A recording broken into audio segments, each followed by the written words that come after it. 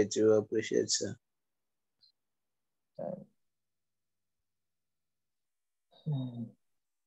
Okay. So now, yesterday we were looking at how to graph this type of function, which was question 3. This is 3 what? 3B. So question 3B, it talks about us using use transformation of f of x is equals to 1 over x. Yeah, we're using that one to manipulate this guy here. And then you notice that h of x is equals to f of x plus 2 when we use that transformation for f of x 1 over x1, it is equivalent to this part here. So now, this 2 which is here, just telling you that it is your horizontal asymptote, isn't it? So we're shifting upwards 2 times. So from here, the origin, we have to move upward 2 times. So when we move upward 2 times, which means our graph for 1 over x as well, it will shift. Know that when you're plotting the graph for 1 over x, isn't it? You normally start from, you know that 1 over x, we can't have a denominator here equals to 0, isn't it? So the values here for the domain, if we find the domain for this 1 over x, we discover that it's all real numbers, isn't it? All real numbers except 0, isn't it? So we can put any number in this function 1 over x and it will still be valid. So now if we try to pick any numbers, right? Let's say 1. If we pick 1, we're using this one. Since there is a shift, right? We're using this line here. So if you pick 1, isn't it? You discover that 1 into 1, it is 1, right? Plus this, let's just stick with this one. 1 into 1, it will be 1. So you just put here, say 1, comma 1, isn't it? Then you pick another line again. Since we've already shifted with this one, so we ignore the 2, since we've already made the shift, isn't it? So we pick another one. If we were to pick, for instance, 2, isn't it? So 2 into 1, it will give us something like 0.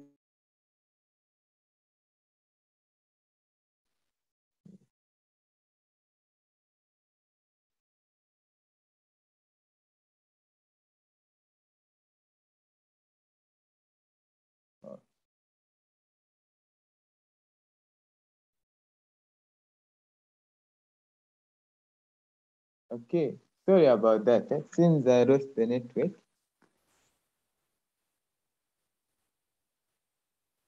Yeah, so as I was saying here, when you have this function here, there's a horizontal shift, isn't it? We're moving upward, isn't it? 2 times, because our vertical axis is 0, isn't it? So I've shifted from the origin. The origin is here, isn't it? So I've moved upwards 2 times.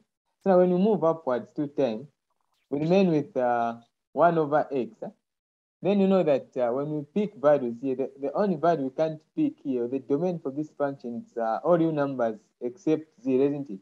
So you can pick any number in the domain that we have, and we discover that this function will still be defined. Now, if we pick 1, we say it is 1 into 1, isn't it, to give us 1. So our y will be 1, and then our x as well is 1. So we say 1, comma 1, isn't it? We plot it there.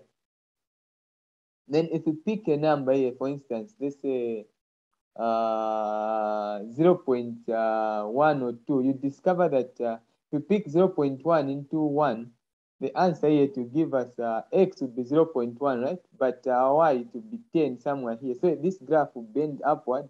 Since this guy, the vertical asymptote is here, isn't it? So it can't cross this line here. So it will bend upward. Then it will be going this way again when you increase the numbers of x. The same concept to apply when you start picking the negative part here. The graph will go downwards while it's coming from this negative infinity. When you're picking numbers, let's say negative 5 here, it comes like that and it to bend like that when you're plotting on your graph. Hope that one is clear. Then we ended on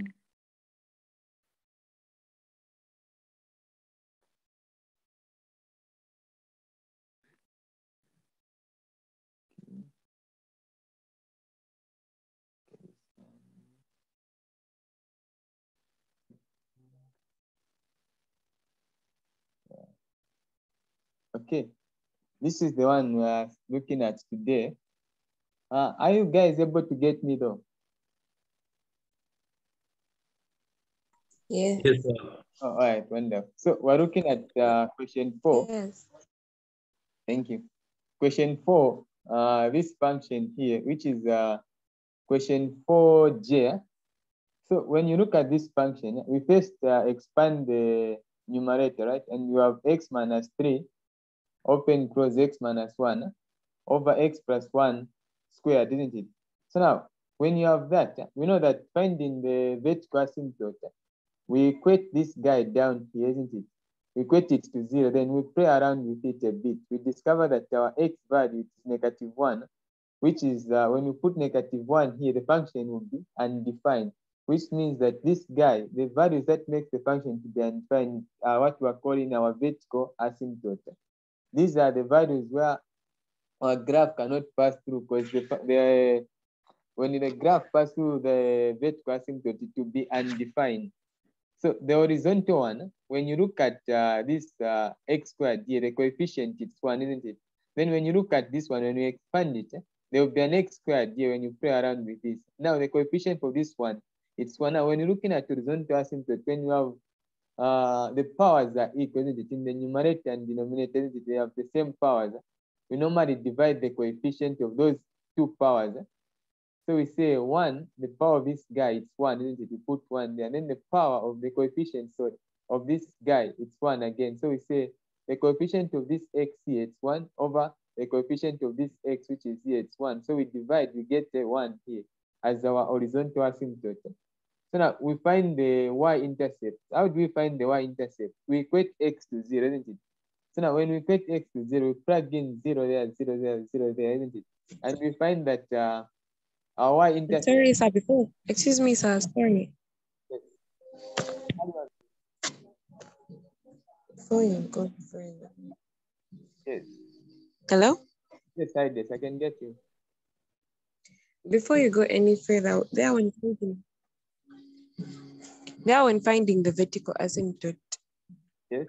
Can you kindly repeat what you just said? I'm not very clear. Okay, when we're finding the vertical asymptote, right? We're looking for those values that will make the function to be undefined. You have gotten it, eh? So now, what are those values that will make this function to be undefined? So we know that we equate this guy. We know that when this denominator is close to 0, this function will be undefined. So we say that let us equate this thing which is down here to 0, isn't it? Then we find those values which will make this function to be undefined. Then you know that it is x plus 1. There's a square there, right? So it's simple. We can square root this guy and square root 0. Now the square root of 0, it is still 0. So our x plus 1 is equal to 0. Then the 1 goes that side. It becomes -1. So the vertical asymptote is -1. When we plug in -1 there, this function will be undefined. So the values that we get that makes this function to be undefined is what we are calling the vertical asymptote. Is it now clear, please?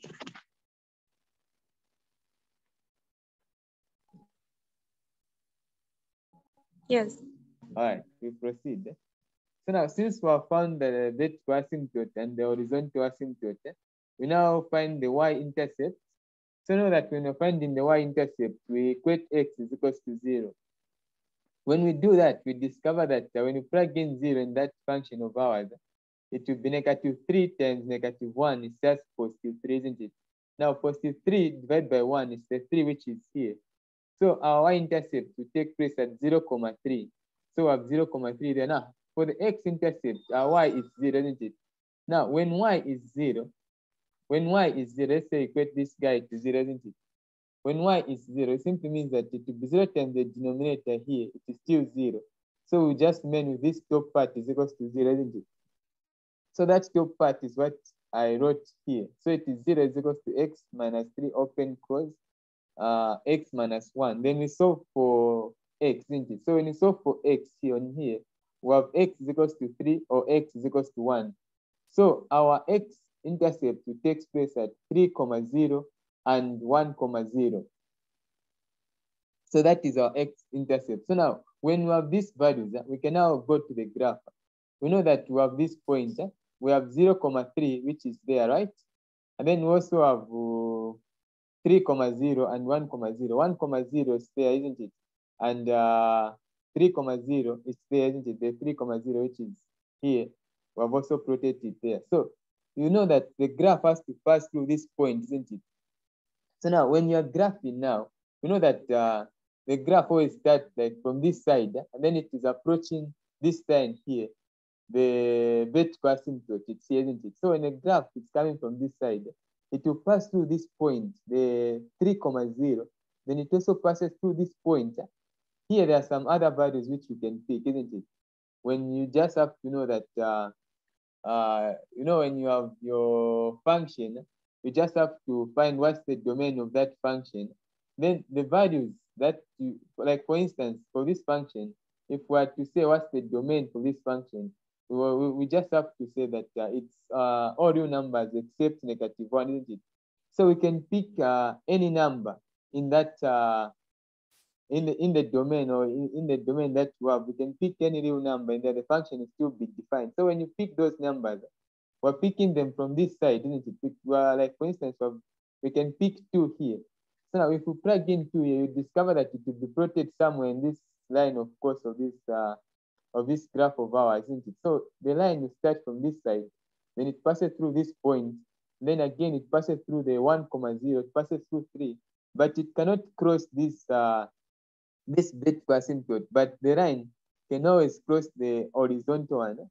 The horizontal asymptote, the line can cross it, because even if it crosses, the function will still be defined.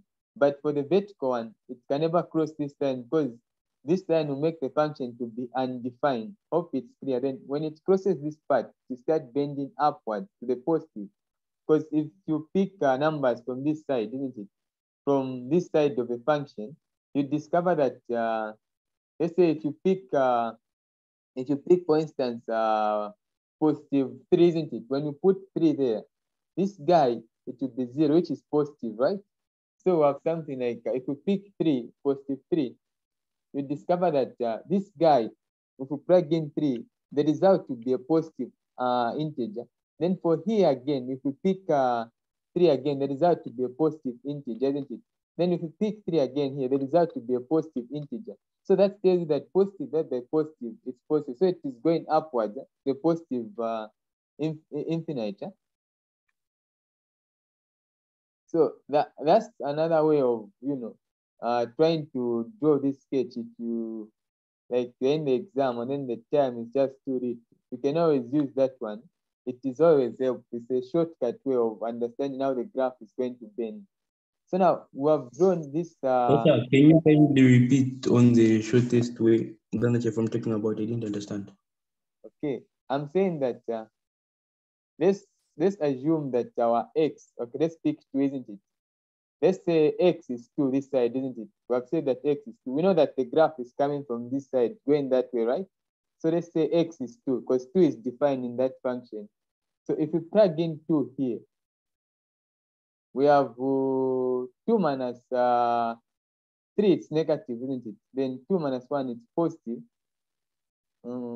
This one, 2 plus 1, still positive. 2 minus 3.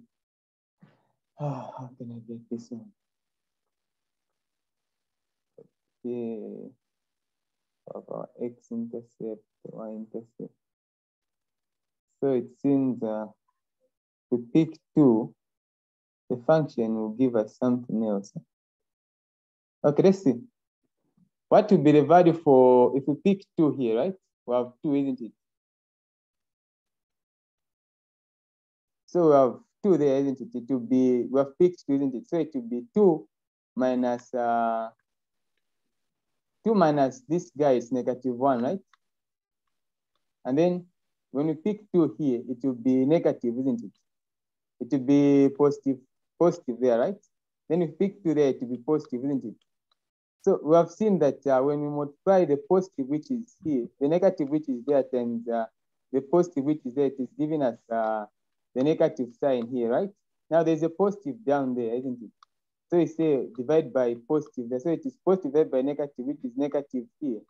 So when you plug in 2, it simply tells you that where there's 2 here, the graph will bend. our y value to be negative, isn't it?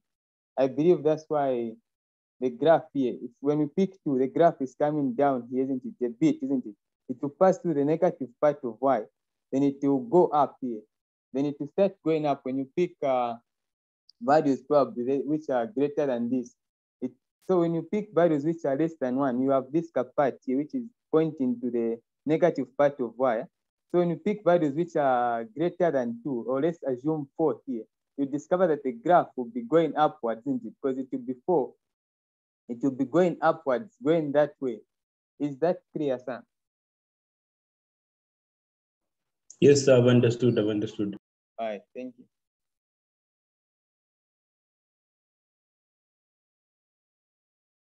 Yeah. So that's how you do this type of question. So now for this side now, we can do the same, I believe. Where we pick probably -2 here, isn't it? When we pick -2, we plug it in here, isn't it? We have negative there, right? So negative and negative. It is giving us a negative sign here, isn't it? So, and then here we have a negative and negative. It's negative, isn't it? So here when you plug in -2, it is giving us what? Positive, right? Now, negative times negative is giving us what? Positive there over the positive, which is done. So it's telling you that when you pick a negative value, isn't it? When you are this side, isn't it? You're coming from this side, you're picking negative values, isn't it? From negative infinity, you're picking negative values. The outcome always gives you a positive thing. It will rise up, isn't it? It will be going upward. So it's positive. So it means it's going to positive infinity. If it was given as a negative thing, it would have bended down here. But since you are having positive, it is going upwards as well. That's how you go about graphing those functions, those rational functions. Any questions, please? So, isn't this one function? How are we having 2 graphs? Huh? Isn't this one function? How are we having 2 graphs? Yes, it is one function, but we have this line here. Have you seen our vertical asymptote, that -1? Eh? You have seen that one? Eh? Yes. So now this template tells you that you should have 2 parts, isn't it? You have to have a graph which is either going up or down this side of the right hand side. Then you should also have a graph which side are going down or up of your left hand side. So you should always have 2. I believe that's what we have been doing for everything here. We have 2. This one going that way, that one that way. Again, there's also these 2 parts, isn't it? We're examining every part where the function is defined. We draw a graph there. Is that clear, please? It's clear now. And then also here, it's something like that. When drawing your first one, you always start from, is it your right? You always start from your right going towards your vertical asymptote. Yes. Then for this one, we start from the left going towards the vertical asymptote. So that's my test here. Okay. Is it okay now, please? Yes, thank you very much. Okay. I think we go to question 5. Huh? Question 5. Sir. Yes, please. Yes. Sir. Yes. So, sir, going back to the graph, the one which you have tackled there, up. It's like, I have a question. Why is the other graph crossing the asymptote there? Yeah, for this one, you know that we'll find that our x-intercept, it's Yes. this is our x-intercept, it's 3, 0 and 1, 0, right? And our y-intercept is what? 0, 3, isn't it? We're okay with this part, isn't it?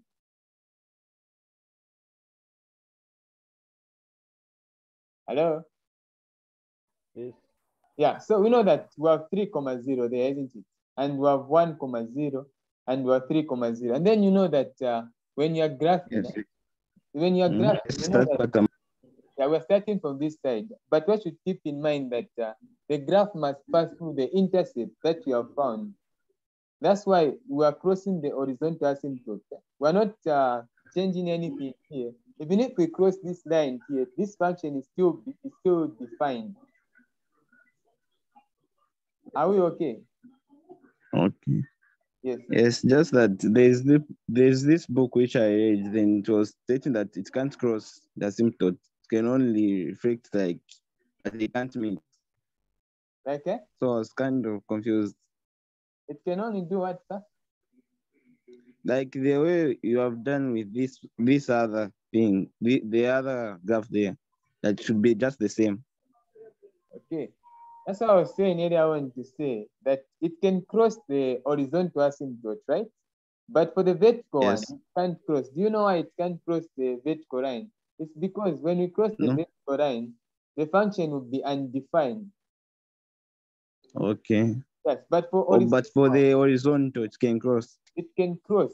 When you have been given like this point, your intercept, the one that are guiding you.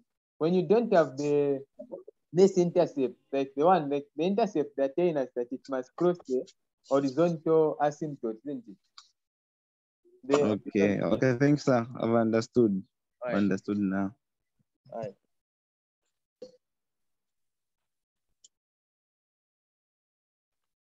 Yeah, we go to question 5 now. So question 5, the 5A. So when finding the strand asymptote and use it to graph each rational function, our goal here is specifically, we know that the degree of the numerator here is less than the one which is on the, the degree of the numerator is greater than the one which is on the denominator. So when you have such a situation, that simply tells you that we have the strand, isn't it? Strand asymptote there. So when you have the strand asymptote, we can either two methods. We can use two methods to find the line, the strand line, isn't it? So you can either use the long division one or the synthetic division. I'll explain them both on two different questions. So for this one, when we're finding the strand, since the power of the denominator is less than the one which is on the numerator, we can say that, okay, let us try to use this. Sir, can you please repeat what you said before you go any further? About this thing. So I'm saying when we are dealing with the strand asymptote, there are two things involved. Yeah, so when you're dealing with the strand, while you have It was a slant asymptote. Okay. So when you are dealing with a strand asymptote, there are two things involved, isn't it? The power of the numerator must be greater than the one which is on the denominator. Like in this case of we are having the power which is on the numerator is greater than the one which is on the denominator. So we have the strand asymptote. So how do we go about solving the strand asymptote? Then you know that there are two methods we can use to use this polynomial on the numerator, isn't it? So you can use long division or synthetic division. So I'll use long division for this one. Then I'll use synthetic for another example. So for this one, we can say that x is here, isn't it? This is our price, right? Then this is our dividend. So I have x squared minus 1 there. So x into this guy here, it is x, right? Then x times x, it is x squared. Then we subtract, isn't it? X minus x squared minus x squared is 0. We drop down the 1. So for this guy, for the strand asymptote, we don't pay attention to the remainder here, because the remainder is always going to give us a 0 no matter what we do. So we just concentrate on the quotient one. So this is our quotient. So this guy is our strand asymptote. So we say the quotient here, it's x, isn't it? So we say y is equals to x. Yes, Mr. Thomas, please go ahead. So, sir, when let's say the power on top is smaller than that of the bottom, so which means that there is no slant asymptote. When the power on top is smaller than the one is smaller than that of the bottom. Yeah, there's no asymptote. Let's say this guy was x squared, then we have x there. Unless if they are common terms. No, I think there's no. What if they have the same power? They have the same power. Then we use this means there's an horizontal line there, sir. Horizontal asymptote. Okay, okay. You have gotten it now. But it should be found on YouTube, right? Yes, Yes, sir. We proceed. So we know that our quotient is x. So we say y is equals to x. So now, when we have y is equals to x, our next thing is we find the x-intercept of this function, isn't it? So you know that when finding the x-intercept, we equate y to 0, isn't it? Then we solve for x. We discover that x is equals to plus or minus 1, isn't it? So we have 1, 0, negative 1, 0 here. So this is our x-intercept. Then our vertical asymptote, like I said earlier on, is just we are equating this guy down here, isn't it? So when this guy is 0, the function will be undefined. So 0 is our vertical asymptote, right? That's there, isn't it? So now when you have that, we can easily graph our function. You know that the y is equals to x. Y is equals to x is just a straight line starting from this guy here, isn't it? So for the slant, which is y is equals to x, always draw it in the dotted line, isn't it? So this is the dotted line. The y is equals to x, the slant. It goes straight, isn't it? Like that. Hope it's clear for the slant. Then we have points here for x. We have 1, 0. Sorry, sir, I have a question. Let's going back a bit Where? on the synthetic division there. Okay. On the synthetic division. Okay. Yeah, how you doing the algebra there? Could you kindly explain? Because I don't know how you're getting -1, because I'm getting 0. Where are you getting 0 from? What is x into x squared? Hello? It's x. It's x, right? So x times x is what? It's x. It's x squared, right? So minus c, isn't it? X squared. Yeah. So when we subtract this, we're getting what?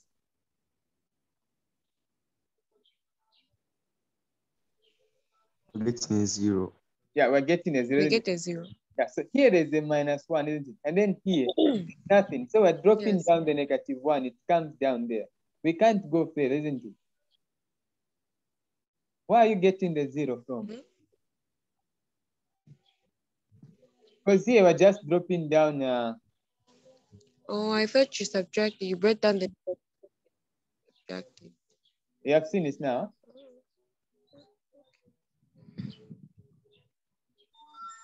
Yeah. All right, thank you.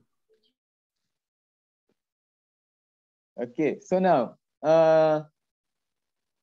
when you are sketching this graph, we have y is equals to x, isn't it? So now, when our y is x, this is the line which you have, isn't it? When you pick numbers from the positive, it will be just a straight line because you will pick 1, 1, 2, 2, 3, 3 to be going that way, isn't it? So when you pick -1, you have -1, -1, -2, -2. So it will also go down in the straight line, isn't it? But you should just show that this is the slant asymptote by showing the dotted lines.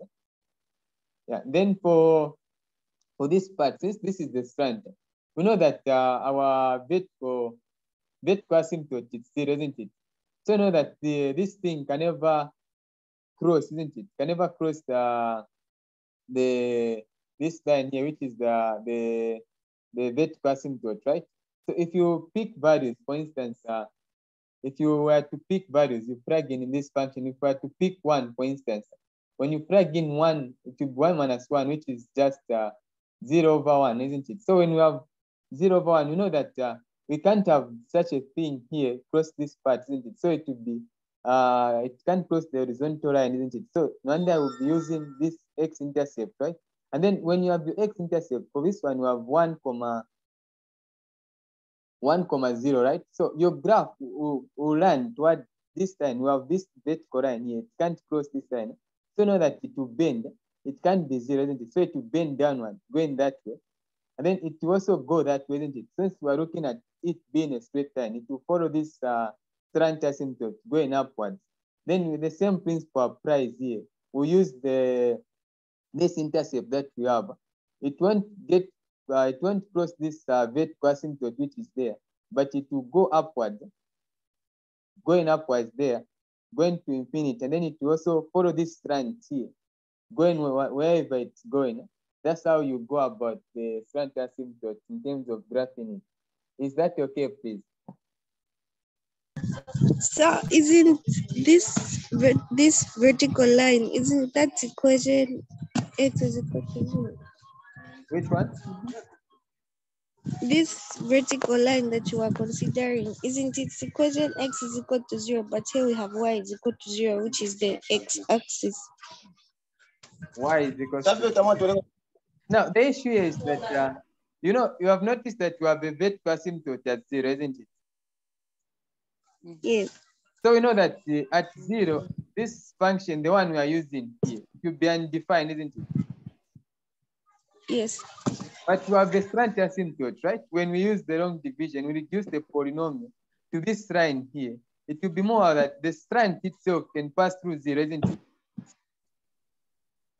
Yes. But when we are graphing this function, we have graphed the strand, right? We are done with the slant asymptote.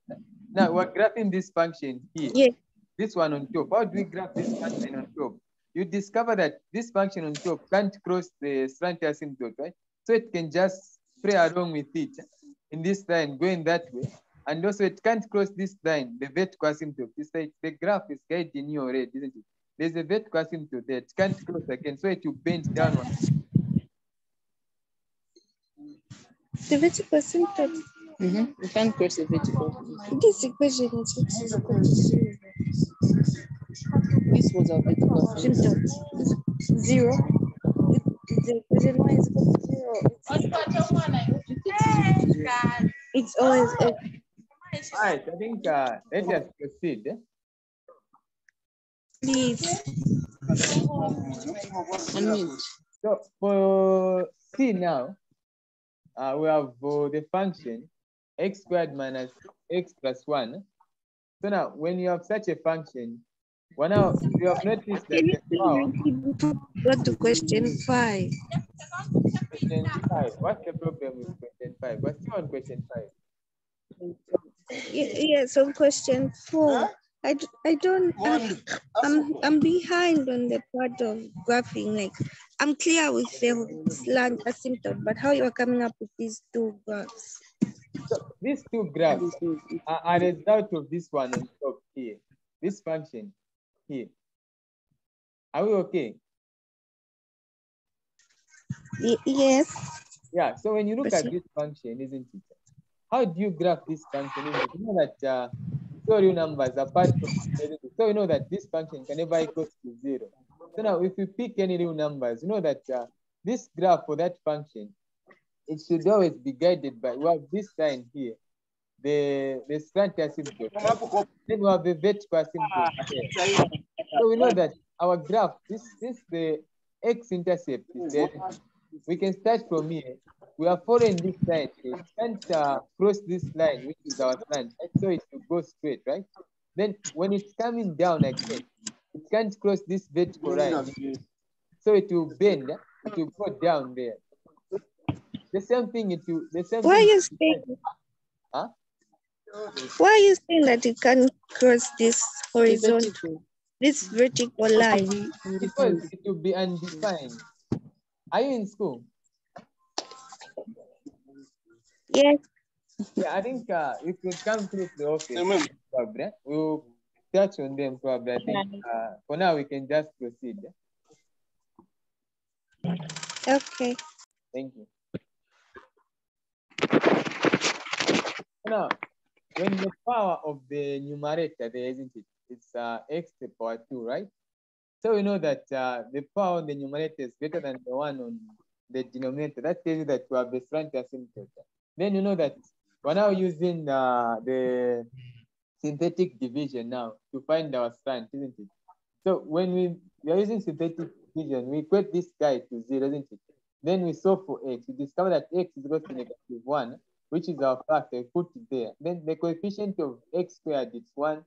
Then the coefficient of this x there it's -1. And then the last one is just the constant there. We just put it there.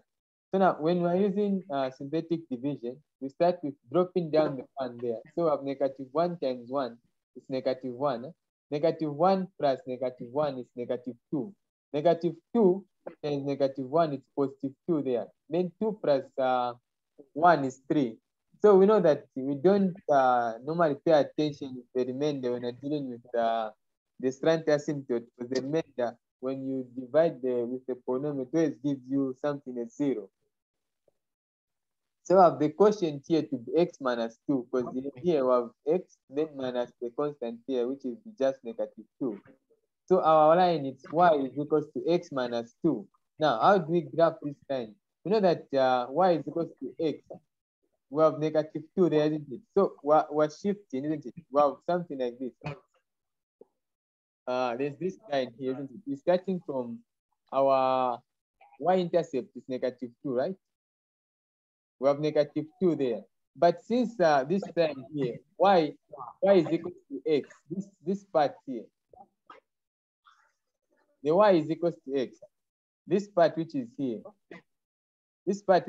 we know that this guy here is a straight line, right? This guy is a straight line. So if we're starting from -2, we just have to draw dotted lines, isn't it? So we know that our starting point is -2, right? So we just have to put our ruler, then we move with this line going that way, straight line up to that down there. So we have this part there, right? And then we also have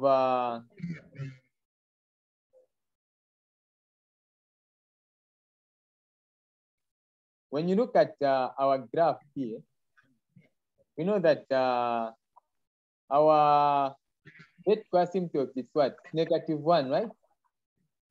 So we know that our vertical asymptote is -1. So this is the line here, -1, which is going downwards again. Downward up to there, right? So now when you have these two lines, isn't it? That one and that line. So let's assume we find, okay, let's find our x-intercept, for instance. We know that our x-intercept for this function takes place when y is 0, isn't it? So when we cross multiply this function, we discover that did I write down the x-intercept though? Okay. I think I didn't choose the x-intercept. We can just use the y-intercept. I didn't find the x-intercept. The y-intercept, x should be 0, right? So we can normally find also the x-intercept, right? So now, for the y-intercept, x is 0. So when you plug in 0 on the x here, you discover that the y-intercept will take place at 1. So this is the one which is here. Now, if you pick any values in this region here, you discover that when you look at it here, you discover that Sir, yes, please. sir. Yes, please. Mr. Josh. Now, weren't you finding the x-intercept? I think I forgot to find them in this graph or function. I don't know. But what are you finding when you solve it for x-intercept? Okay, sir. We haven't solved it, sir. Now, why are you not? Like we can't use factorization method. It can't work. It's not working. Huh? Okay, we'll try to find, sir. In fact, No, it's not. This function has no x-intercept.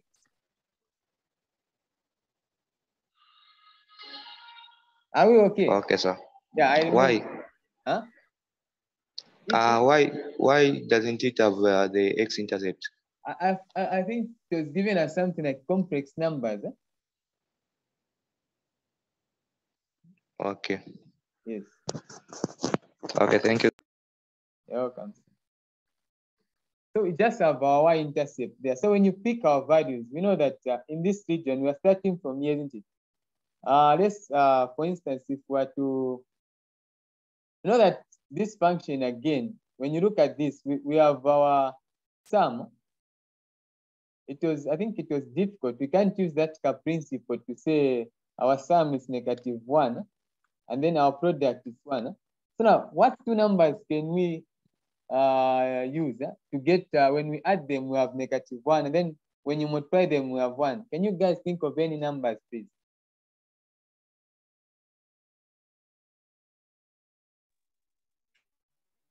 There are no numbers. There are no numbers, right? Find. Yeah, Yes. so for this one, we just leave it the way it is. It's like you can't even factorize it. So you just use it the way it is. Now, if you're using this guy, we can easily pick small numbers, right? Because you know that you don't use calculators in there. So you know that we have 1 here, which is in this region. It's like this region is defined. So if you pick 1. Sir, Yes. Sir. Yes, Mr. John. What if we use the quadratic equation? We can't. Yes, sir. Like if we use the quadratic equation, can't it work? Actually, it can't work. I've already tried it. The discriminant is becoming less than 0. Yeah, it's giving you complex numbers, right? Okay. Yes. Okay, sir. Thank you. All right. So now, if we pick +1, isn't it? So when you plug in +1, it will be 1 minus 1, right? Which is just 0. So we have +1/2, which is positive. So this tells you that this graph will be heading towards positive in this side. When you look at this part here, it will bend down here. There's a half, because 1, it will be somewhere here, and then the half which we have found, it will be somewhere here. So it will bend this way. If we pick 1.2, we can even try to pick my values using a calculator to see how it will go. But when you just have one value to guide you, isn't it? If you pick probably there's 1.5 here, right? When you plug it in here, you discover that this function here, it is always heading towards positive side. It can never be negative. So it will bend this side. It can't cross this straight line, but it will bend that way. It's the same as if you pick values from this side of the graph. Let's pick, for instance, we have 0.1 here, right? When you plug in 0.1 here, you discover that when you square this guy minus that guy minus 0.1 here, to give you something like, since this guy will be bigger than that one, we have a positive here. So positive and positive, it is still positive, and then positive and positive down here, it is still positive. So that tells you that even if you pick values from this side, it is always going to go upward. Is that clear, please, on this part?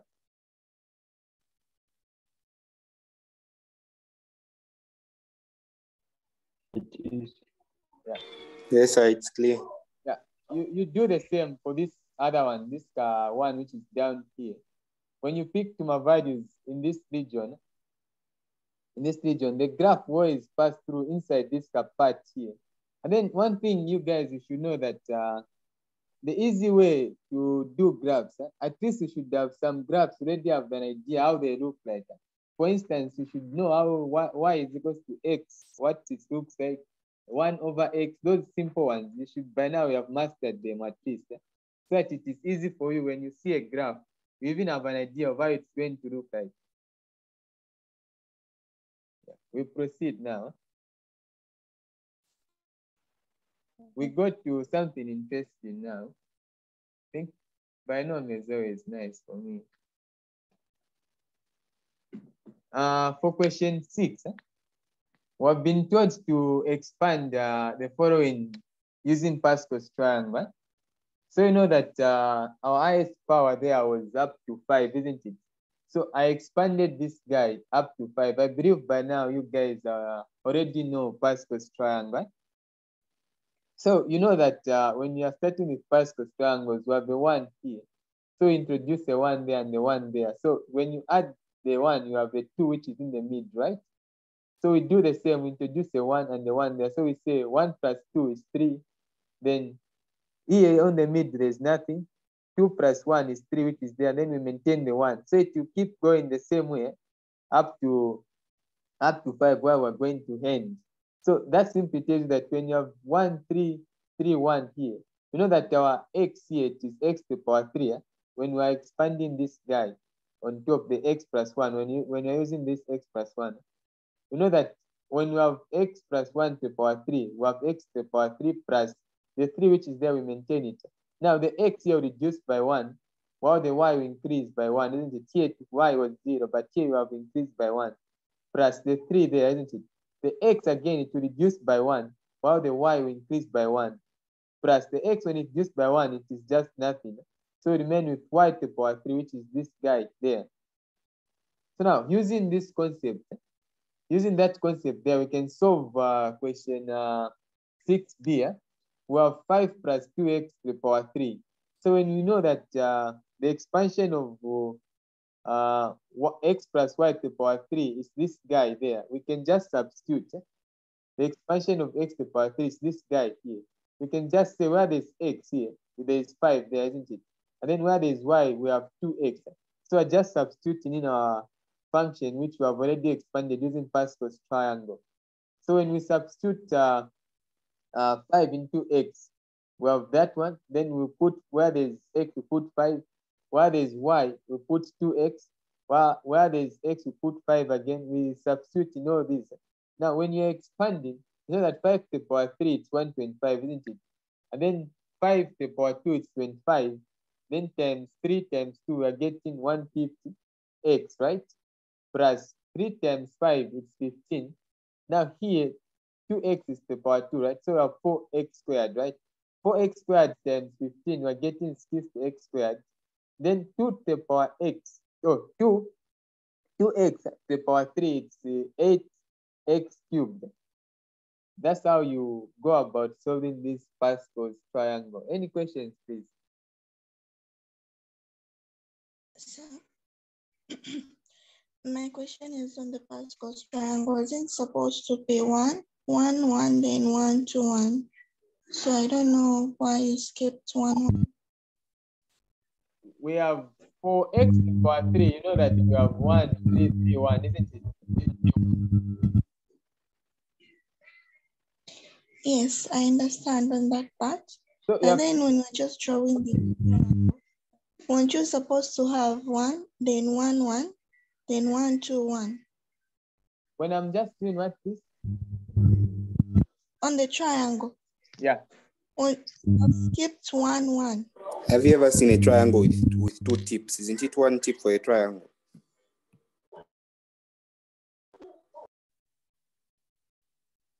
Oh, I've skipped the 1, 1. Oh yeah, I've now noticed what you're saying. So you're saying that I skipped the 1, 1 there, isn't it? Exactly. Yeah, you are correct on that part. Huh? Yeah, but I believe this part here has no marks actually. I was just trying to use it for explanation. Is it okay? Yes, it's okay. All right, thank you so much, madam, for your quick eyes. Huh?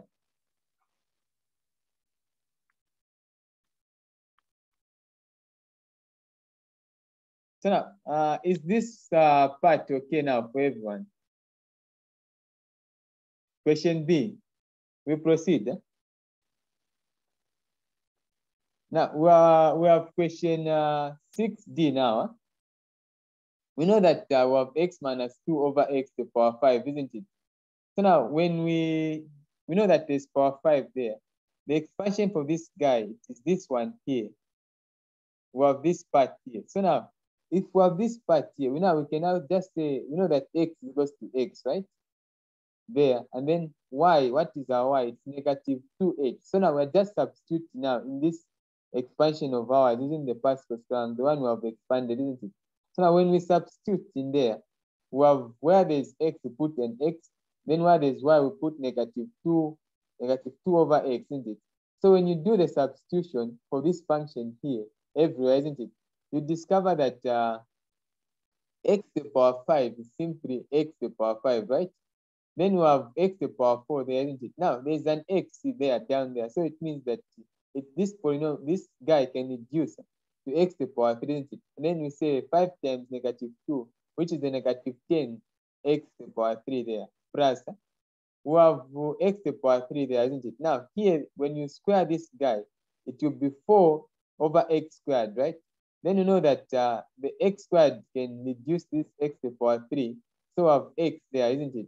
Then we have 10 times 4, which is 40 there, minus, we have this guy, when you multiply this guy 3 times, you discover that you have negative 8 over x to the power 3. So when you have that, you know that this guy and that guy, they can cancel a bit, so you remain with x down here, isn't it? So now, negative 8 times 10, we're getting negative 80 over the x which remains there. We do the same for this guy. You multiply it 4 times, you discover that when 2 goes 4 times, it's 32. So 32 times, is it? Did I the correct thing there? Oh yeah. So it's 32 times 5, which we are getting 8 here over x to the power 3, because this will be x to the power 4, right? Then it cancels with this x which is down here. It will be x to the power 3, which is there. Then for this one, when the negative 2 comes 5 times, it's just negative 32 over x to the power 5. Is it clear, please?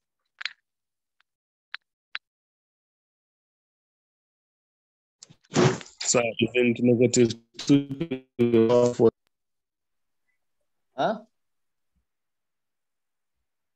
Isn't negative 2 to the power 4 16? Yes, 16 times 5.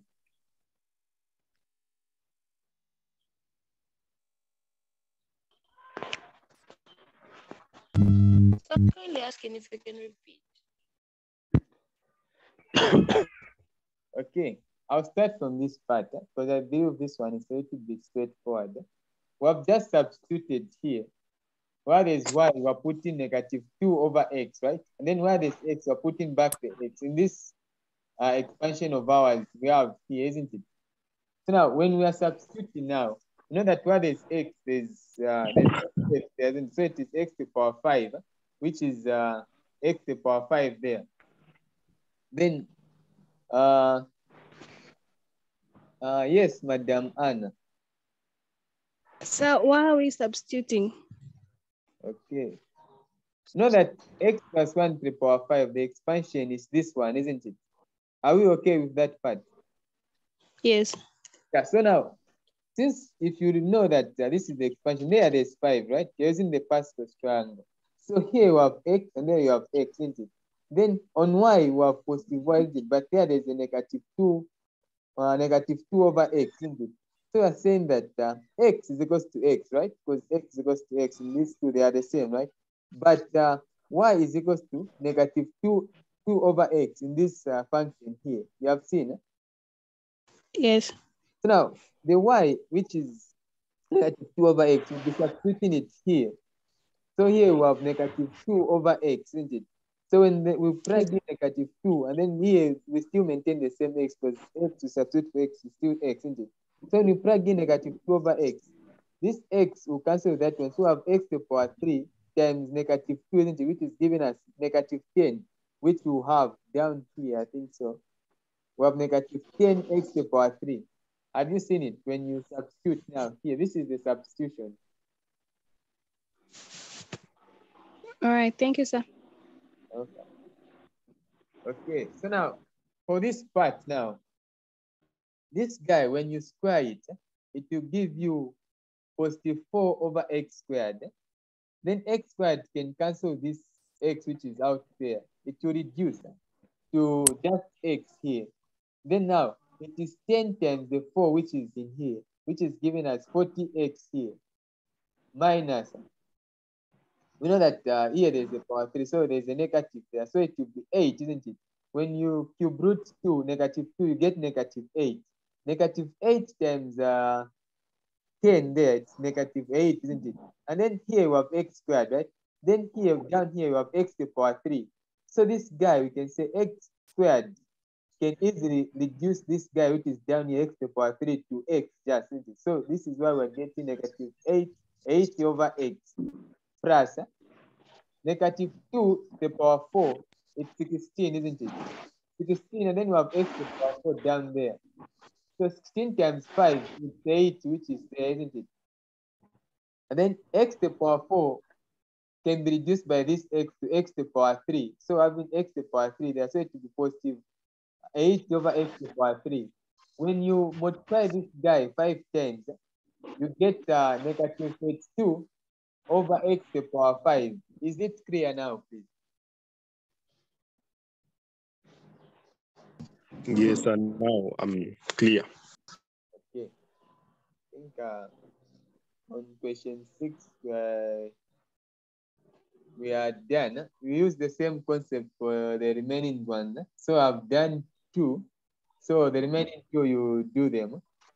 So we go to question 7. The question is expand the following using the binomial theorem. So the binomial theorem, we're going to use this one because it's much easier than the other one for n choose what, n choose what. It's that one, I think it's complicated though. So, but for this one, it's straightforward when you use this binomial theorem here. So we know that our first question, open, we have 5 plus 2x to the power 3, isn't it?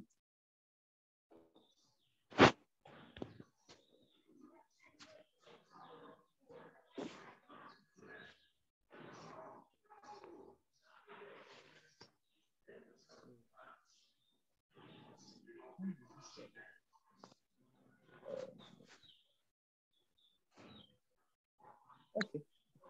So we're using the binomial theorem to expand this guy. So you know that our a there, it's what? It's 5, isn't it? And our x there, it's 2x, right? Yes, it's 2x. So we just substitute using this binomial theorem up to the power ending up to 3, isn't it? So now when we substitute where there is a there, we put a 5. Then our n here is 3, isn't it? So we put a 3 there, plus our n there is 3. Our a, it's 5, isn't it? Because this is our a. We say a, and then when n reduced by 1, it is 3 minus 1, which is 2 there. Then our x is simply 2x, isn't it? So we have 2x there, plus our n there is 3. And then 3 minus 1, it's 2, which is there, isn't it? And then our a, which is there, it is 5, isn't it? Now, since our n is 3, which is 3 minus 1, it is just, this is the power 5, which is still 5, isn't it? Then x, our x for this guy here in this function, it is 2x, isn't it? So we plug in 2x, we say squared, isn't it? Over 2 choose the same as 2 times 1 plus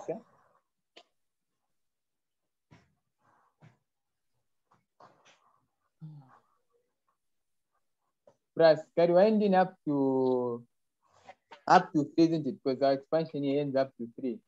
So we have 3. When we plug in here for 3, isn't it? We say here we have a 3, isn't it? Then 3 minus 1, it's 2, right? Which is down here, there's a 2 there. And then 3 minus 2, it's 1, which is there. Then we have a, it's 5, isn't it? Now, 3 minus 3, since our n is now 3 on this point, 3 minus 3 is 0, isn't it? So it is 5 to the power 0. Then our x here, it is 2x, which is there. So we have 2x to the power 3. Then we go down. We know that the 3 choose the same as 3 times 2 times 1. So now when we are here, we can now start doing the simplification. So you know that 5 to the power 3 is 125. And then 5 squared is 25. In 5 times 2, that's 50, isn't it? Now 50 times 3, we're getting 150.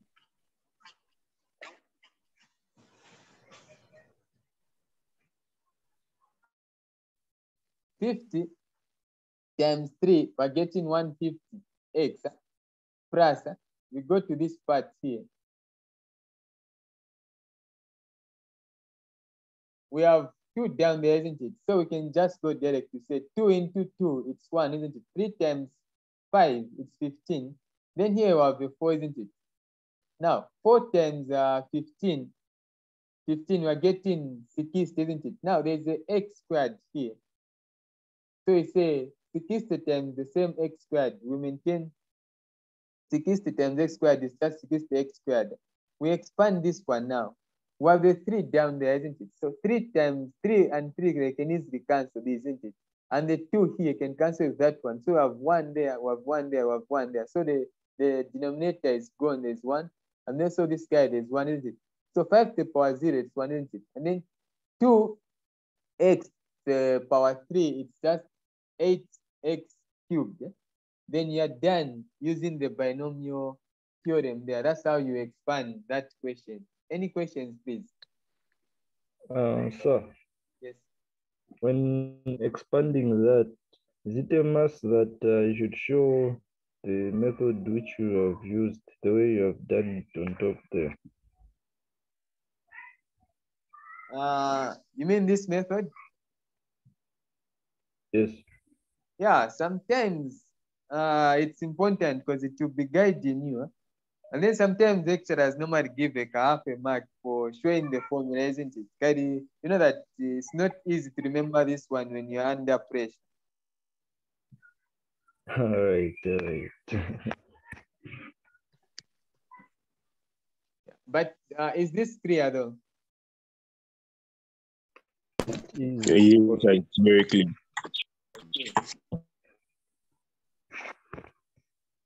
We go to question 7D. This D.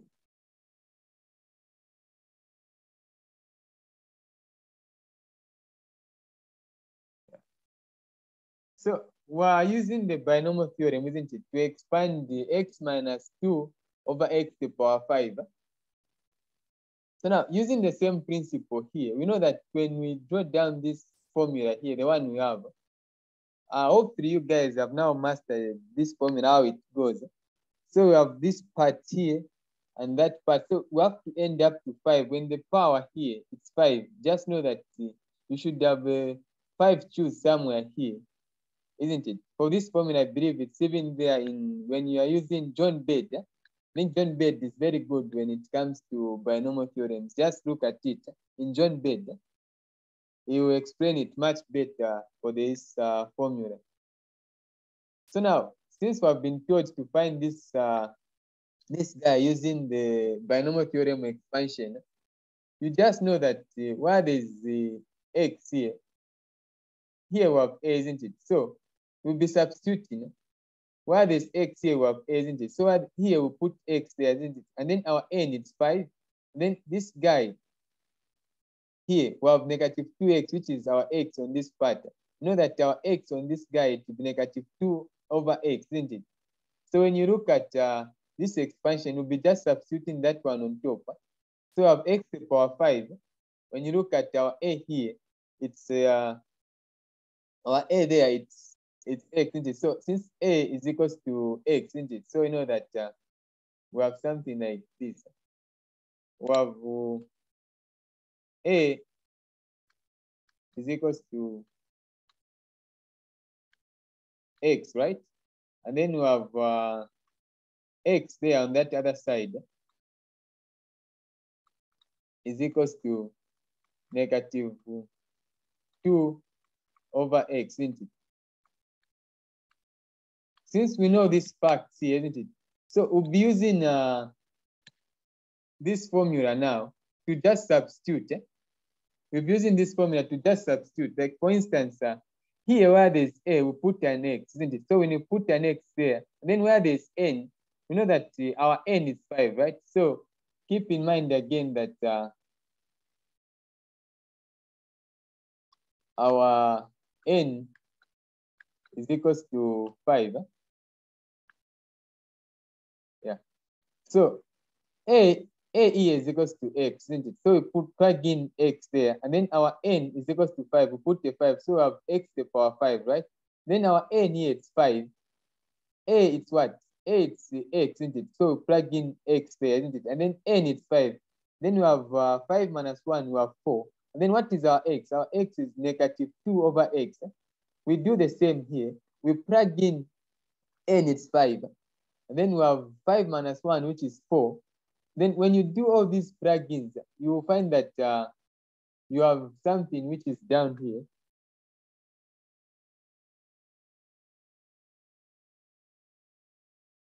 You have something like this. When you plug in your values of A and the values of X and N, you have something like this. So now when you have something like this, up to the 5th power here, your next job is just to expand it now. So for this one, it's clear as X to the power 5. Now we come here. We have X down there, isn't it? So this X can, that X can cancel it. So we have X to the power 3. Now 5 times negative 2, we're getting negative 10x to the power 3, which should be down here. We have minus 10x to the power 3. So now we go to this top one, isn't it?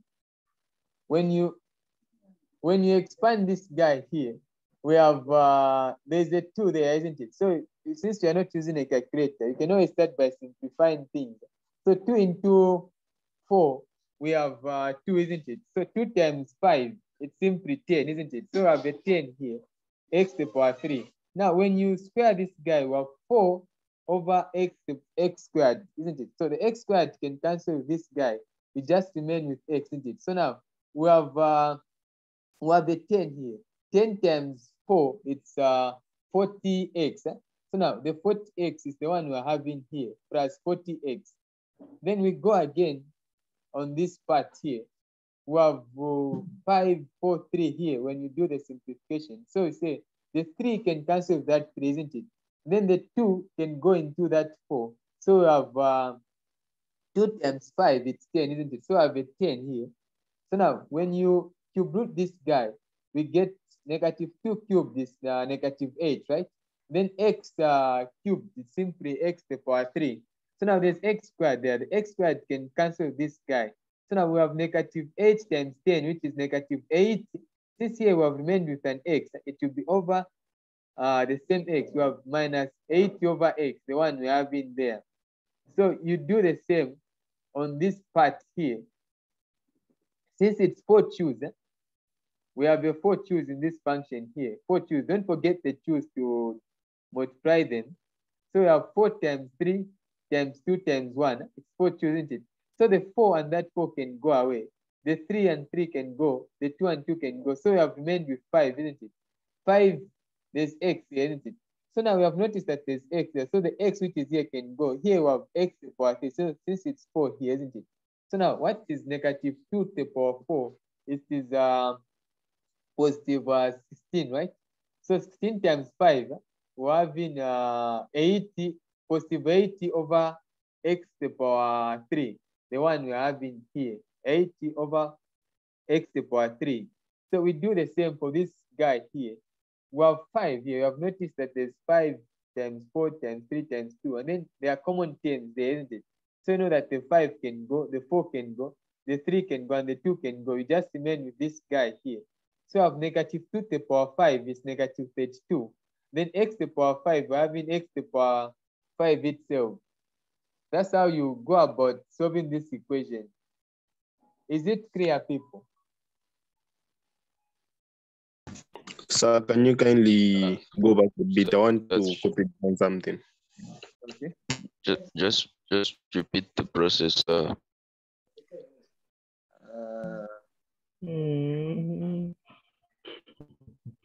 No, for binomial theorem, guys, what's important is you knowing how to go about manipulating this formula here. Yeah, so you know that we start with the a to the power n, right? Plus n, n minus 1, right?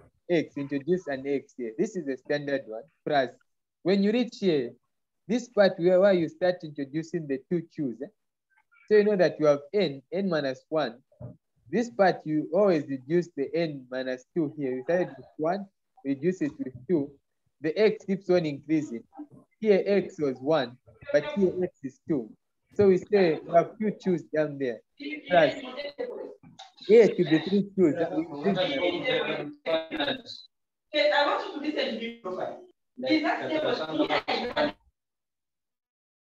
okay.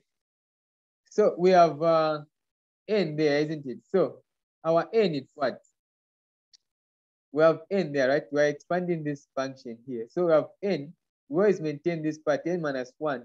But since we have gone to 3, we introduce this other part here, n minus 2 here in this binomial theorem. Over 3 choose. Then the n now, the a to the power n reduced by 3. Since here it was reduced by 2, here to reduce by 3. And then x will increase by 1. So since here it was x squared, here to be x to the power 3.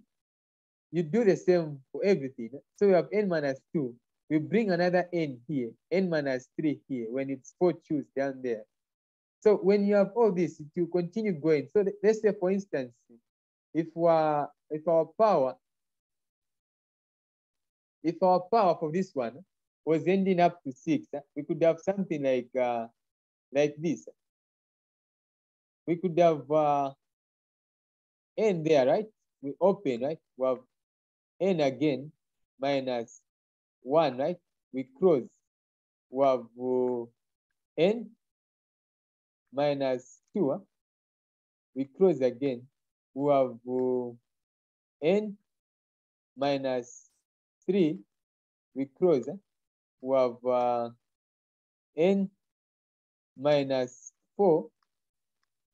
We close again, isn't it? We open again. Since it's ending up to 6, we have n minus 5. We close. Then here we just write over, isn't it? Over 6, choose, isn't it?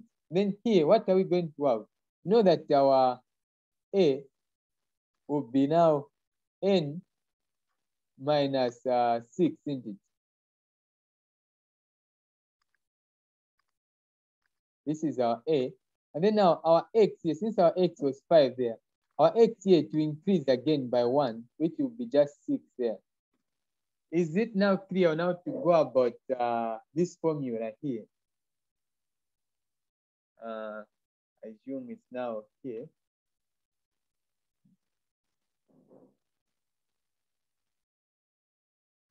So now, since we have known how to go about manipulating this formula here, your next job is just to relate things.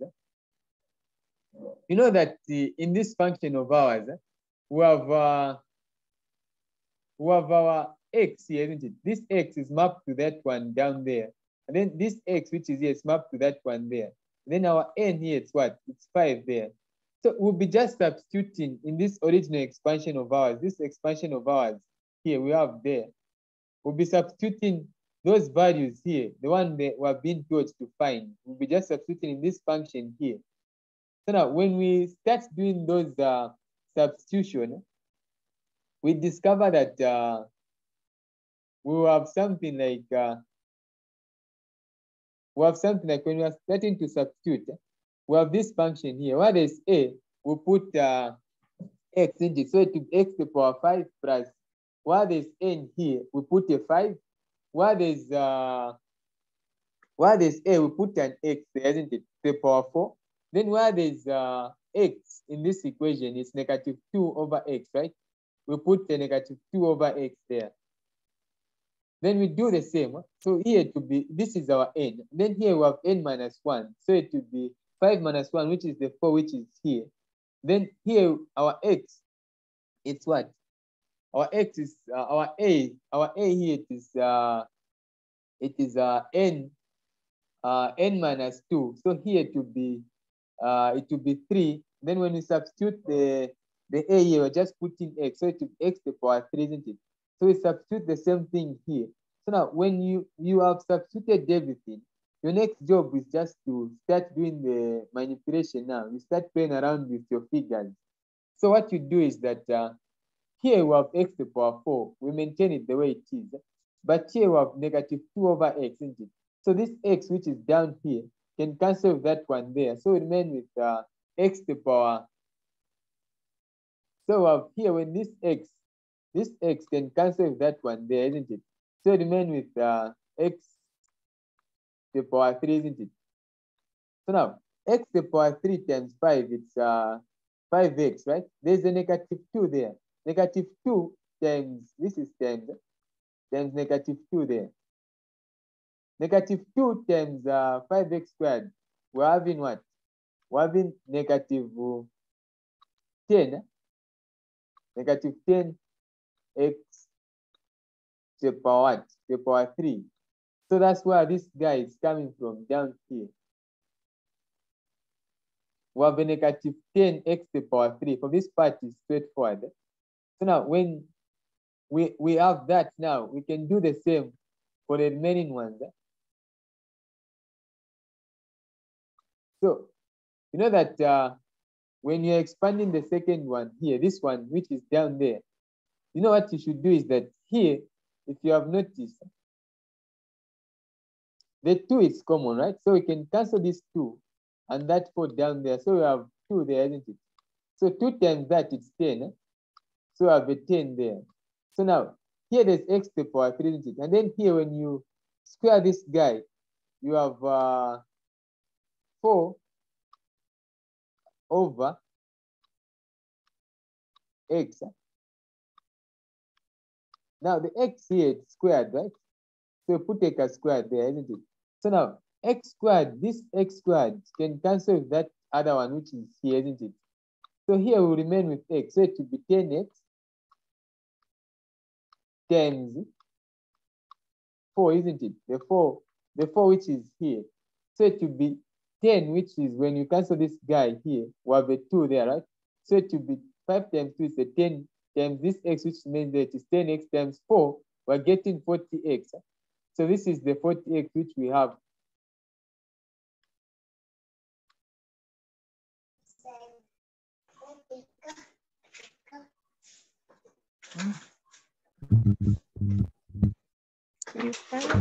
Okay, so this is the 40x we have here. So we'll do the same for every one of these. Just doing the manipulation there, where we have this part here. We know that 3 can cancel that 3, and then 2 can go into 4. So we have 2 times 5, which is 10, isn't it? The x to the power 3, and that guy can cancel, isn't it? So we have x down there, isn't it? And then here there's negative 2 to the power 3, which is same as negative 8. Negative 8 times 10, we're getting negative 80 over x. The x which remain there, this is where this negative 8 is coming from. Then for this part here, you know that we have this guy here. The 4 and the 4 can go. The 3 and the 3 can go. The 2 and the 2 can go. So the x which is here can cancel the 1, the x to the power 4. You have x to the power 3 there, isn't it? When they cancel. So now, negative 2 to the power 4 is positive 16 times 5. It's just 80 over x to the power 3. The one we're having down here, 80 over x to the power 3. So when we expand the last one now, you discover that there's a 5, 4, 3, 2, 1 there, isn't it? Then on top we have a 5, 4, 3, 2, 1. This is the simplest one because this can easily go, right? We can easily cancel this one to 1. Negative 2 to the power 5 is just negative 32. And then x to the power 5 is just x to the power 5 itself. Is it now clear, please? Yes, but so sir, here can you also use that other method of doing what of Pascal's triangle minus showing the what's this the showing But this the question method is of 5 specific. times The 4. question says use binomial theorem. You have it, sir. So the question is the one okay, that it looks like like The question is the one guiding. If they haven't guided you, you can use what you are comfortable with. But here the question says use binomial theorem. thank you so much, sir, for that point. We'll proceed now.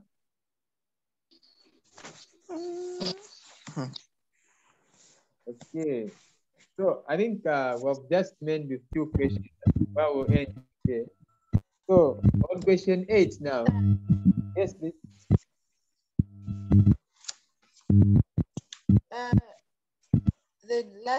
the number 7 questions you were solving were not number 7. Yeah, I've You were just doing I was doing number 6, but using the place of 7. But it's the same thing. You just apply the method I've shown you. Yeah. What matters is my job is very easy, isn't it? You know, I just have to guide you on how you should solve the question. Then the remaining ones, you just have to solve them according to the way I've shown you. Is that clear?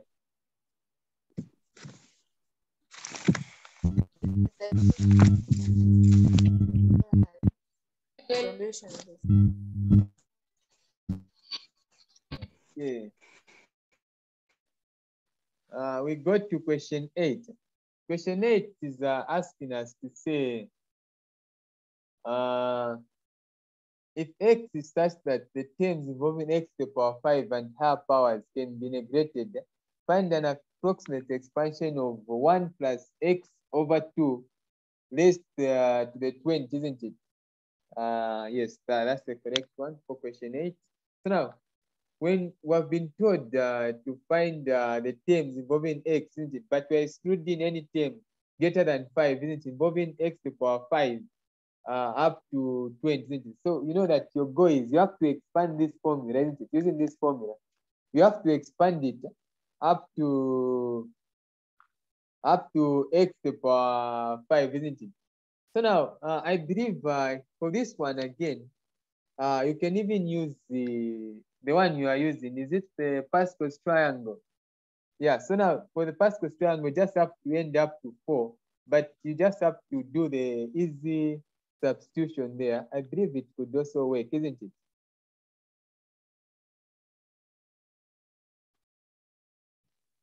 Yeah, so but you just have to end up to 4, because here on question 8, they haven't specified which method to use. So if x is such that the terms involving x to the power 5 and their powers, we neglect them, like we don't pay attention to them. So we are just ending at x to the power 4.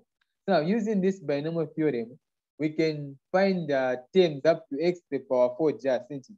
So now here we have noticed that our 8, it's 1, right? And then our x in this situation, it is x over 2, isn't it? X over 2. And then our n, it's 20, right? Our n, it's 20. So now, using this binomial theorem here, we know that we just substitute what we have in this formula here. So keep in mind that when you have this formula here, guys, it will help you. You know that binomial theorem, they don't miss in the exam. They are coming, it's a must.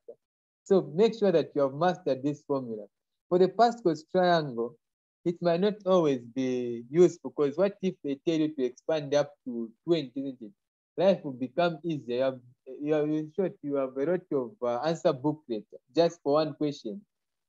Although it's good that you guys have mastered the Pascal's triangle, but when you know this one, at least it will save you space and time. So now, when you are substituting now, you know that where there's a here, we're just putting a 1 there, isn't it? Then where there's n, we put a 20. Where there's a, we put back a 1. So when you do the substitution for these guys, you discover that we have something like this. We have just substituted everything here in the formula we have. Then we start doing the simplification for this function here. We know that 1 will be the same thing here. We have our 1 there, isn't it? Then 20, then here there's x to 2, isn't it? Now, x over 2 here, we know that 2 can go into this guy here, isn't it? Which is 2 into 20, isn't it? We have 10. Then 10 times 19, we're having what?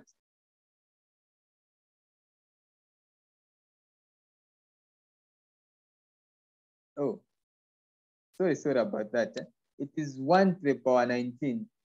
So we have 1 to the power 19, it's 1, isn't it? And then 2 into 20, it's 10. 10 times x, that's why we're getting this 10x here. Then we do the same here, isn't it? Now, here we have 20. So since it is here we have n minus 1, isn't it? So it's 20 minus 1. That's where this 19, which is here, it's coming from. So now we have 1 to the power 8 is just 1, right? So x over 2, here it will be 4, isn't it? Over x, it will be x squared over 4. Then there's a 2 here. 2 into 20, it's what? It's 10, isn't it? And then there's a 4 there, isn't it? So now, it is 10 times 19, which is here, which is 190, isn't it? So there's a 4 there, isn't it? We can't forget about the 4. So it will be 190 x squared, isn't it? Over 4, right? So when you divide 190, divide by 2, we're having 95, isn't it? But there was 4 there, isn't it? So we remain with another 2 here. It will be 95x squared over 2. We do the same for this part here. It is 3 times 2 when you know that this is 3 choose, right? It is 3 times 2 times 1, isn't it? So the 2 can go into 18. You remain with 2 into 18 is what? It's 9, right? Now, 9, 3 can go into 9 3 times, isn't it? So 3 into 9 again is just the 3 which is on top here, isn't it? So we have 3 times 20 times 19. And then here we have x to the power 3 over 2, isn't it? So when you multiply this guy here, we are getting this part here, isn't it? 60 times 19, because here we have 3, here there's a 2, right? So we say 2 into 20, it's 10, right? Then 10 times 3 is 30, isn't it? Are we together there?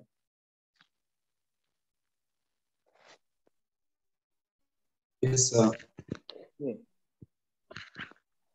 So we have something like 60 times 19 over 8 there, isn't it? Because here for this one, I didn't divide in the 2, which is that side. So if you maintain that way, we have 60 times 19 over 8, x to the power 3.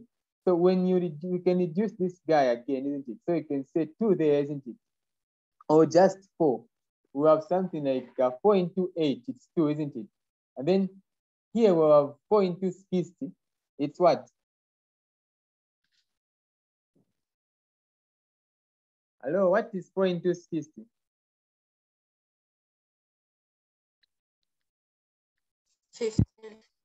It's 15. 15. Now, when you multiply 15 times 19, you should get 285. And then keep in mind that for these values, you just have to multiply them in the exam, though. So you just have to be quick. So it will be 285 over 2 x to the power 3, isn't it? So you do the same here, the same multiplication here.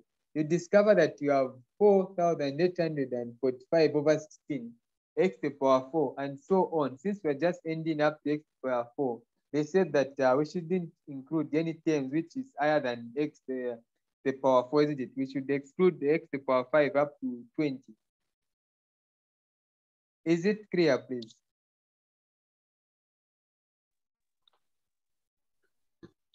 Yes. It is on my side. All right, let's do the last one. Very clear. Yeah, so for the last one, question 9. So, this is the last one for today. Question 9. Question 9 is, yes, please. So before we proceed, I wanted to ask, so in this one, binomial theorem, yes. there won't be anything like using a calculator and writing the exams, right? No. So you just have to rehearse go through the because I don't know. Yeah, I think there was a certain lecture I was attending. Okay. And the sentence I was like, no, since this binomial theorem, if I'm the one who's preparing the questions, when I feel like you can use the calculator, I'll tell you to use the calculator. And when even going through the examples, he was answering the questions using the calculator. Yeah, very. Okay, for that part, I'm not. So at that point, I became confused. Yeah. In first years, no calculators around. So I was like, became confused. Actually, it was Yeah, that's what we also know. But the SAR was like no, that's why I always say that normally the SAR was like, for me, if I'm the one who's preparing. Yeah. Yeah, that's why I normally say I also remember I was there, Dr. Kambora, isn't Kambora, something Yeah, like you also remember. Yeah, all right. Yeah, I get your point. I get your point. I think if it's Dr. Kambora, probably it could change the situation. Like, since he's the doc and he's the one setting. You guys could be the first ones to use calculators. Oh. Yeah, you could be the lucky first one. Us, we struggled actually. Yeah? Yeah, probably. You just have to pray and push to use the calculator, isn't it? Okay, so All right. So for question 9, you know the trick for question 9, when you have been told to expand each of the following expression in ascending powers, you know what it means to ascend? In ascending powers of x up to and including the term x to the power 3. So we're just interested in the terms x to the power 3, right? Then we've been given this function, which is we solved C. C was 1 plus x squared 1 plus 2x. The remaining ones, they're just similar because the concept is the same. We're ending up to x to the power 3 there. So you know that in your formula, isn't it? You are just expanding this guy up to x to the power 3 there. This x to, when you want to see the x to the power 3, you stop your expansion. You just put like a plus there and the dotted line. I hope it's clear. So when you know that you have this function here, then you know that 1 plus x squared, this guy is straightforward. But here we have an edge, isn't it? So we can expand this guy using this formula on top, right? So where there's a, here there's 1, right? So we put a 1 there, isn't it, in this expansion. What is our n here? It's 8. Now, 1 to the power 8, it's 1, isn't it? Plus our n, it's what? It's 8 there, isn't it? Now, what is our a? Our a here, it's 1, isn't it? We put a 1 here. What is our x? Our x for this case, it is 2x, isn't it? This 2x here, we're expanding this function here. We're expanding this function here. We're not yet interested in this one, but we're starting with expanding this one here. So now, if you do the expansion for this one, you notice that our x there is 2x, isn't it? So we just substitute in this formula where there's x here. Our x here, it becomes 2x, isn't it? And then plus our n is what? It's 8, right? This is 8. And then 8 minus 1, it's 7, the one we are having there. And then our 8 what? Our 8 is just 1, so it will just go away, it will disappear. It's not, we can't show it there. Then our x here, it is 2x, the one we are having there, isn't it?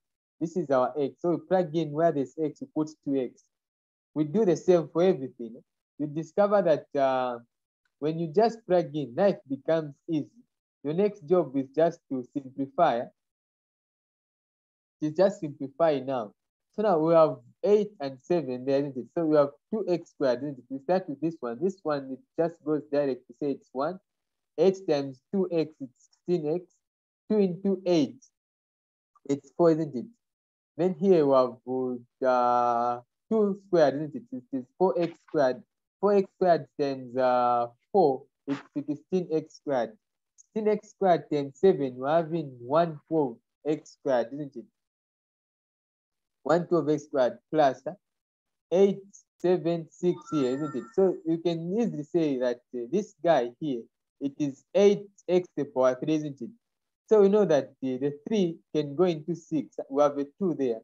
And the 2 can go into 8. We have a 4 there, isn't it? So we have something like, we have a 4 there, right? And we also have a 2 there. And then here we have 8x, isn't it? The power 3, isn't it? So when you multiply 8 times 2, you get 16 times 4, you get what you get, and then times the 7 here.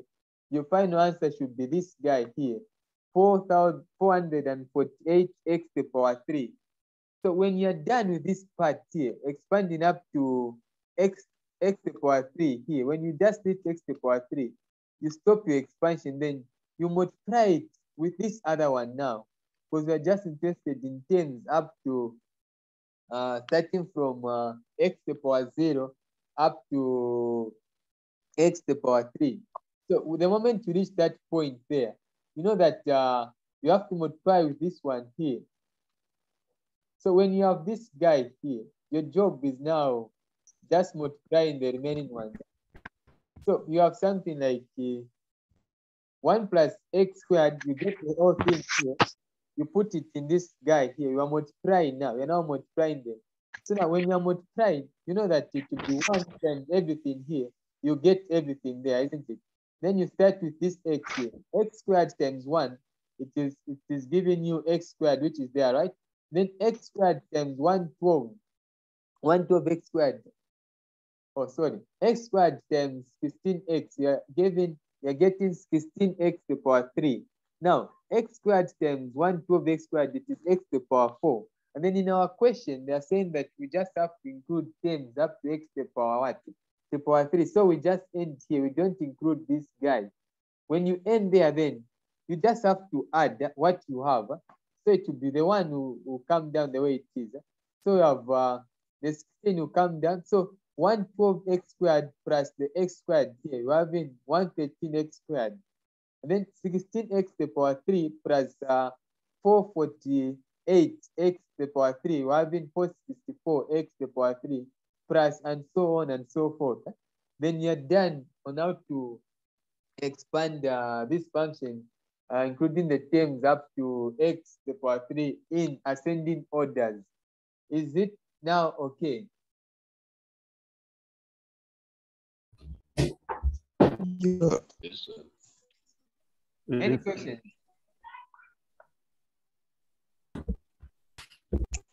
Sir, can you just go up on question 1? I just want to say something. Okay. There? No, question 1, the first question, I wasn't there, so I just want to see the way you answered. Question 1. Question 1 what, sir? For vertical asymptote. I think that's same one. No, this same No, tutorial sheet. just on binomial theorem where you started from. That's where he wants to see. Okay. So you're saying where we started from. Is it question 6? Here.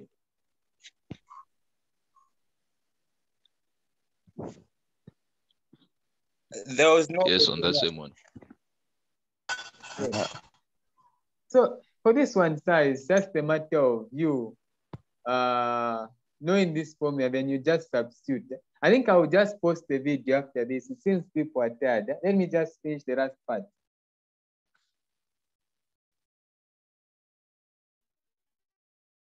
You can just, watch the video, sir. I think I'll post it. You just watch my face, then you'll be done on what you missed out. So, where were we? So that was the expansion. Then when you have question 9E, isn't it? Question 9E involves these terms, isn't it? We have 1 plus 2x.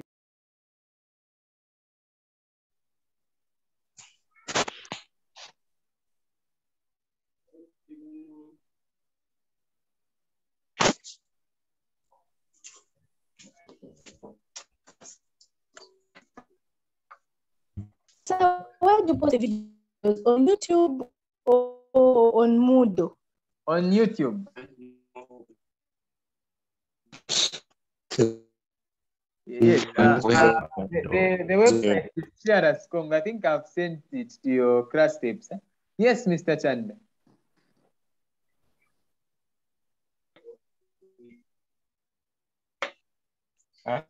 Yes, carry on, sir. What's the question? Yes, sir. What are questions involving negative powers? Okay, for those, do you have questions? For those, I think you just have to do simple manipulations. Let's see, do you have negative powers down here? I think we have on question 18.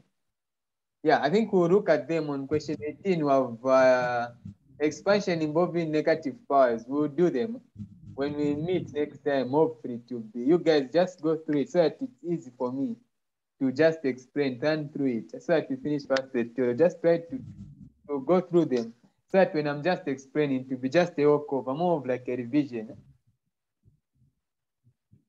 Yeah, so you should send the answer. yeah, so you guys, I want you to be solving. I don't want to be solving for you. I realize that you guys are not doing much of the solving.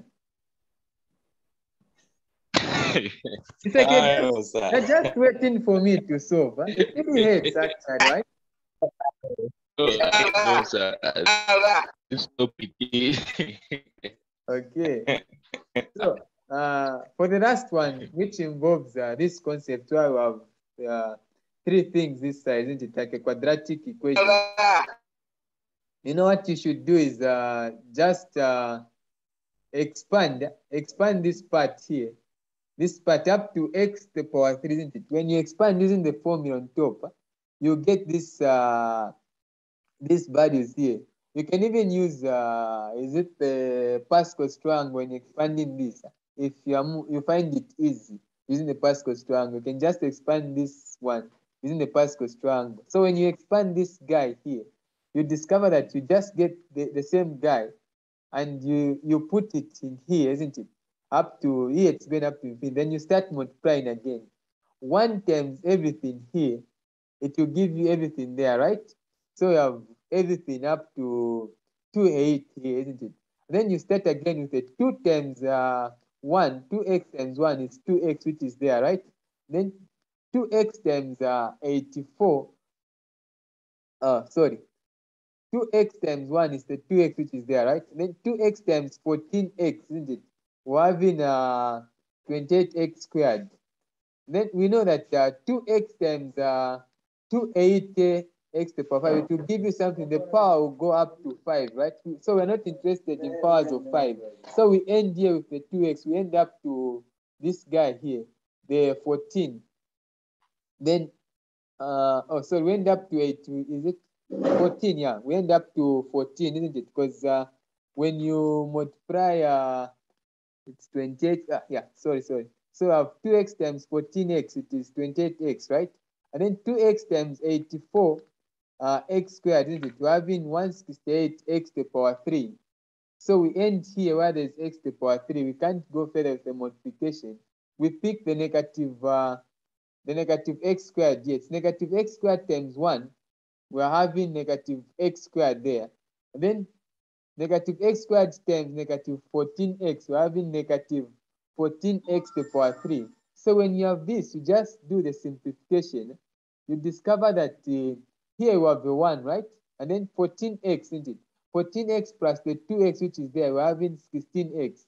And then 84x squared plus 28x squared, we're having 111x squared. Then when you have 111x squared, you say plus again 280 to the power x to the power 3 minus negative 14x to the power 3 plus 168x to the power 3. We're having 434x to the power 3. Then you have ended here. You have finally done your job. You get your full marks. You have expanded up to x to the powers up to ascending powers of x to the power 3. Is it clear now to do question 8? Is it 9 now?